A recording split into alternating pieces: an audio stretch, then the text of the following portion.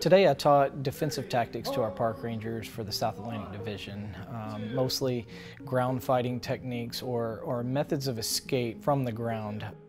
What we taught today allows them to utilize a set of tools to facilitate escape and go home safely at the end of their mission. Perfect practice makes perfect, not practice makes perfect. And so it's important to get the small details right when they're practicing with their partners and speed up and go through with a little bit of resistance so that when the time comes to actually utilize the tools that we give them, that it's second nature. They don't have to think about it. I get the students for a very short period of time and I try to help them to go home back to their projects with a set of tools that through repetition and practice they will have in their toolbox in case they need them in a situation that goes sideways in the park.